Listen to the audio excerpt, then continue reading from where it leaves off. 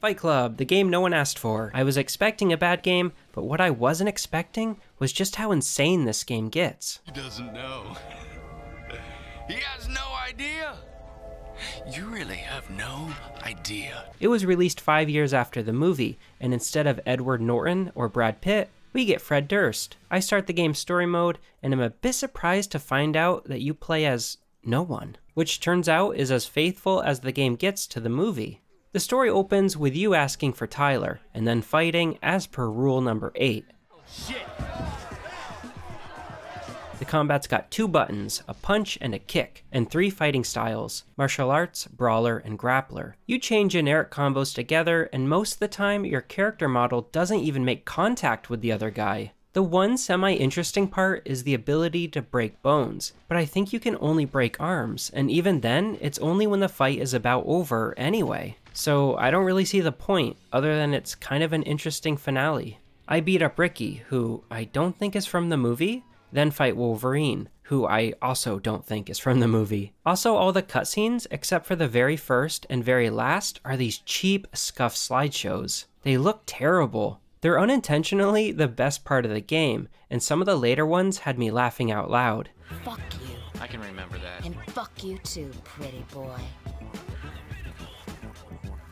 What are you looking at? So Meatloaf's in this game, and he actually does reprise his role as Robert Paulson. You beat him up, he's got boob physics, it's one of the few levels that's actually from the movie, and he tells you that Tyler's in Seattle. And off we go. Tyler's got some kind of shipment here, and then I fight Lou, the mafia guy from the movie, who, for some reason, is in Project Mayhem. Nothing about this game's story makes sense. What little is even here. It's clearly just an excuse to fill out the roster with semi-recognizable characters from the movie. He tells you that Tyler's in San Francisco, and the goose chase continues. Next, I run into the mechanic, who was also in the movie in a very tiny, forgettable role. He tells me to return to the Fight Club house I was just at, and now it's time to fight Angel Face, played by Jared Leto in the movie, not voiced by him in the game. It is kind of understandable. The actors didn't really want to have anything to do with this game. But honestly, the voice acting is the least of this game's problems. It's actually pretty damn good for the most part, especially for a game from 2004. Hey, long time no see. What are you doing here? Carrying out my assignment. Your assignment? You're with Tyler. Tyler's fucking nuts. Shut the fuck up, you little fucking pansy. Tyler's the only sane person on the planet. Yeah. I was there when we made that shit up. Anyway, I head to Chicago looking for Tyler, again, and get told he's not here and I have to fight, again. This game's story mode is only like an hour long, and it's already too long. This, right here, this isn't content.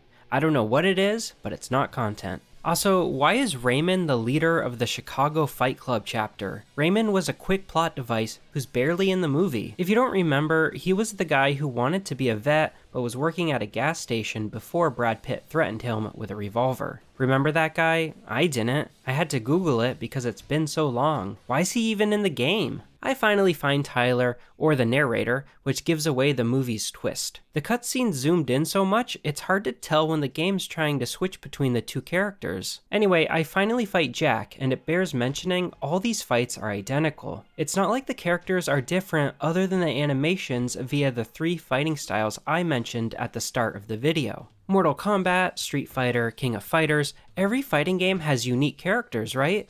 Well, Fight Club, do you want this guy to have brown hair or blonde hair? It's worth mentioning this game was made by Genuine Games, a developer who made 2 games, this and 50 Cent Bulletproof. Surprise, surprise, they ain't around anymore. Weird, right? So Tyler pulls a gun, runs off, then the final cutscene plays, and it's actually proper CGI and not a slideshow. Holy shit, is that Edward Norton? It kinda looks like him, right?